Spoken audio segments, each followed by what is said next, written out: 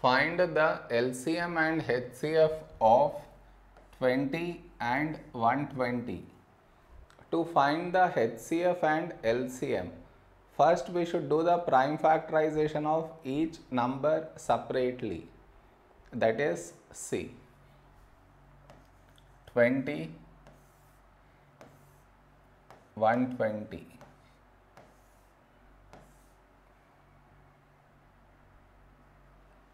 Okay, next.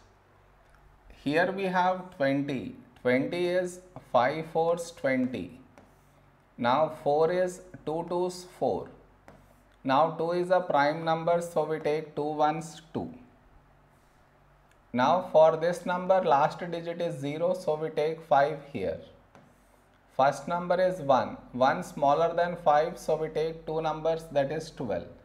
A number close to 12 in 5 table is 5 twos 10. 12 minus 10 is 2, 2 carried forward making it 20. When do we get 20 in 5 table? 5 fours 20. Now for this number last digit is 4 even, so we take 2 here. First number is 2. When do we get 2 in 2 table? 2 ones 2. Next number is 4. When do we get 4 in 2 table? 2 twos 4. Now here we have 12. 12 is 2 6 12. Now 6 is 2 3 6. Now 3 is a prime number, so we take 3 ones 3. So now our HCF is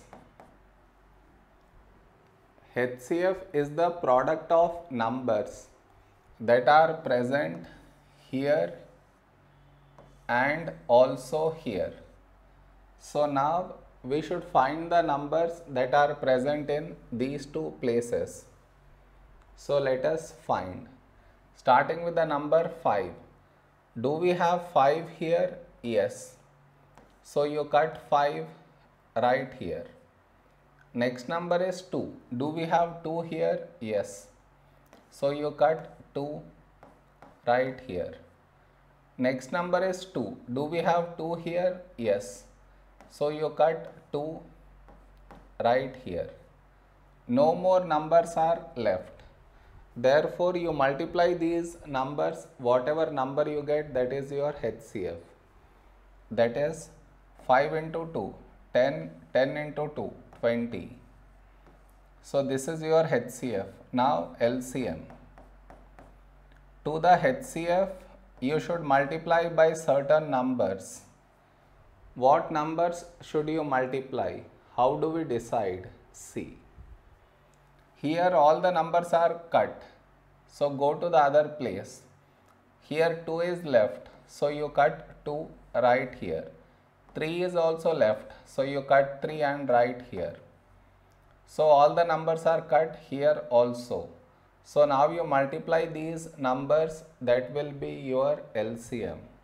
That is 20 into 2, 40, 40 into 3, 120. So this is your LCM and this is your HCF. Am I clear?